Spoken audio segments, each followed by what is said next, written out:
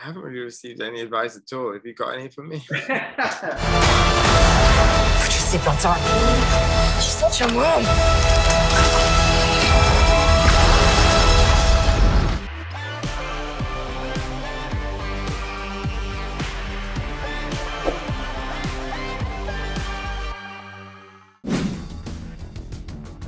It's her coming into the rehearsal room, and she like had her stuff. I don't know if she had like a packed lunch or something, her bags, and she was coming in. She was telling some story about what had happened to her that day, or something. Actually, it was a very funny story about her past, and it was just like this ball of energy and charisma, and just like a lack of self-consciousness, you know, which I assumed would come with anyone who was that big of a star.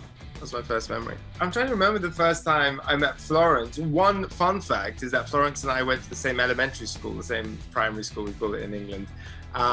Maybe a decade apart, but it's a very tiny school in Spain, Soto Grande. She was very involved, but also let us do our own thing.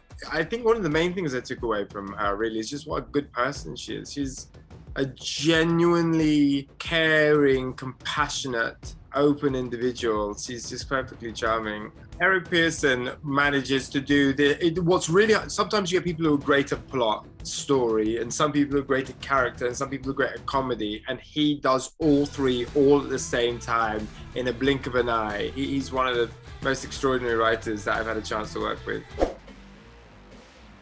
Ultimately, people just want to watch Barack, they go watch a documentary or something on him. You know, I think what the point of making a drama is to get to know Barack, get to see the cracks under, you know, get to see the clay feet of our gods, so to speak. And so it's challenging, and but I've got such great play partners that, you know, I don't know, I'm just having the best time with it. I'm really enjoying it.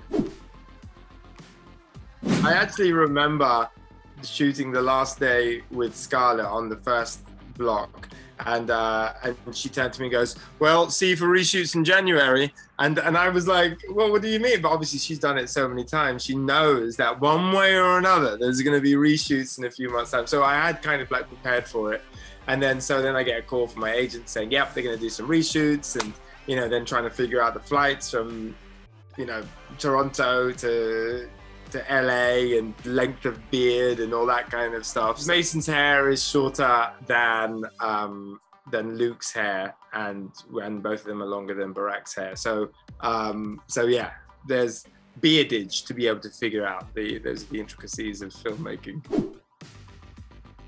Well, look, crispy seaweed is a go-to snack of mine. I mean, it's the worst thing about film sets, though. There's so much sugary goodness, and it's hard to avoid. One thing's for sure. I'm done running from my past.